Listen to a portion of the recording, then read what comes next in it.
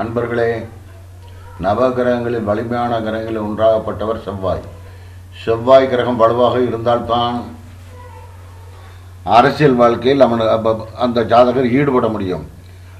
செவ்வாய் ஜாதகத்தில் எவ்வளவு வலுவாக உள்ளதோ அந்த அளவுக்கு செவ்வாயாகப்பட்டவர் பதவிகளை கொடுப்பார். ஒருத்தர் பச்சை மையில் கையெழுத்திட வேண்டும் என்றால் ஜாதகத்தில் செவ்வாய் வலிமையாக இருக்க வேண்டும். செவ்வாயாகப்பட்டவர் 3 11 இருந்தாலோ அல்லது கேந்திர திரிகோணங்களில் இருந்தாலோ அல்லது 10ஆம் இடத்தில் இருந்தாலோ, வியாழனால் பார்க்கப்பட்டாலோ, வியாழனு செவ்வாயால் சேர்க்கப்பட்டாலோ, வியாழனு சந்திரன் சேர்ந்தாலோ மிகப்பெரும் யோகங்களை செய்வார். ஒருவருடைய ஜாதகத்தில் யோக கிரகங்கள் எப்படி உள்ளதோ அதை அனுசரித்து செவ்வாயாகப்பட்டவர் யோகத்தை கொடுப்பார். செவ்வாய் வலுவாக இருந்தால்தான் அரசியலில் ஈடுபட முடியும். உதாரணமாக, ஒரு நண்பர் வீட்டில் மிக கஷ்டப்பட்டு கொண்டிருந்தார். அவருக்கு வந்ததுமே செவ்வாய் திசை ஆரம்பித்தது. அப்போ அவரோட நண்பர் ஜோதிடர் ஒருத்தர், எப்பா நாளைக்கு இருந்து உனக்கு செவ்வாய் திசை ஸ்டார்ட் ஆக போகுது, செவ்வாய் உனக்கு ஒரு கவர்மெண்ட் உத்தியோகத்தை கொடுப்பாரு அப்படிங்கிறாப்புல.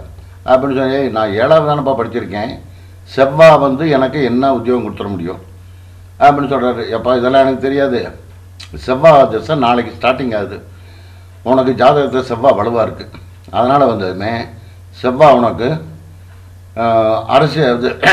அரசாங்க உத்தியோகத்தை கண்டிப்பாக கொடுப்பாரு அப்படின்னு சொல்லிட்டு போயிடுறாரு.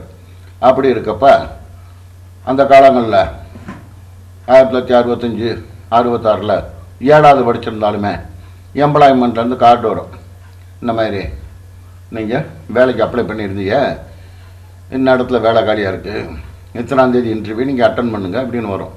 அந்த இதை பார்க்க போகிறப்ப என்ன ஆகுது, இவருக்கு இன்டர்வியூ கார்டு வந்துடுது.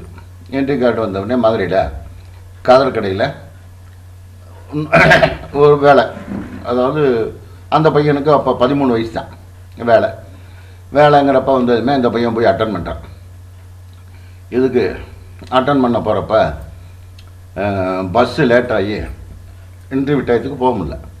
இன்டர்வியூ டயத்துக்கு போக முடியலங்கவுமே அங்கே மேனேஜர் சொல்கிறாரு, அந்த இருக்கார் செக்ரட்டரி, வீட்டை பூட்டிக்கிட்டு இருக்காங்க, நீங்கள் போய் பாருங்கள், பார்த்தீங்கன்னா சொல்லிட்டு போனால் அடுத்த இன்டர்வியூக்கு உங்களுக்கு கார்டு அனுப்புவார் அப்படின்னோடனே, சரி போய் பார்த்து சொல்லிட்டோம்னா அந்த பையன் போகிறான்.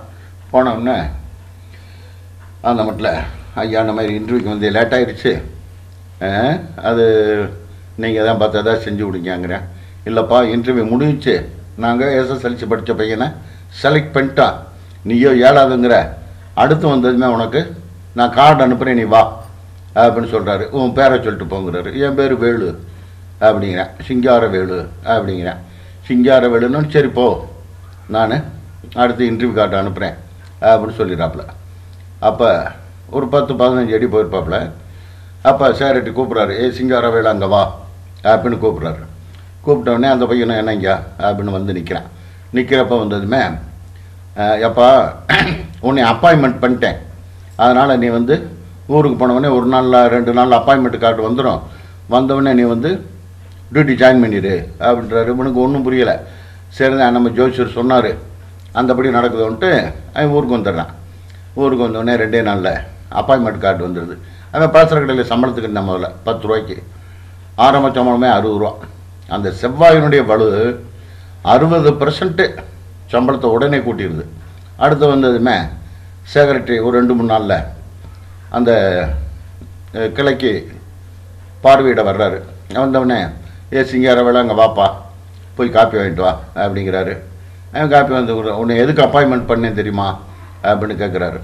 தெரியாதீங்க, நாங்கள் பழனி கோயிலுக்கு கிளம்பிக்கிட்டு இருந்தோம், உன் பேரை சிங்கார வேலு, நீ வந்துட்ட, நீ வந்தவுடனே என் வீட்டுக்காரமாக இருந்துட்டு பழனிக்கு போகிறான், முருகனே வந்துட்டார், அதனால் அப்பாயின்மெண்ட்டு போடுங்கன்னு சொல்லிட்டாங்க, அதே உனக்கு வாழ்க்கையில் ஒரு ப்ளஸ் பாயிண்டப்பா அப்படின்னு சொல்லிடுறாரு. அதிலிருந்து அந்த பையன் கொஞ்சம் கொஞ்சமாக முன்னேறி 6 மாதத்தில் ஒரு இன்டர்வியூ, இன்னொரு இன்டர்வியூ அட்டன் பண்ணி 100 ரூபா சம்பளத்துக்கு வந்துடுறான்.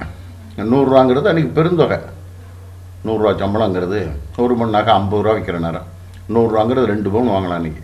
அந்த மாதிரி செவ்வாயினுடைய வலிமை ரொம்ப உக்கிரமாக இருக்கும். அதாவது வலுவான இடத்துல இருந்து செவ்வாயினுடைய திசையோ புத்தியோ அந்தரமோ நடந்தால் மிகப்பெரும் யோகத்தை கொடுத்துரும். நல்ல நிலையில் இருக்கணும் ஜாதகத்தில் பிறக்கிற அன்னைக்கு. அப்படி இருந்து கொடுத்தால் பிரபல யோகத்தை செய்வான் என்பதில் சந்தேகம் இல்லை.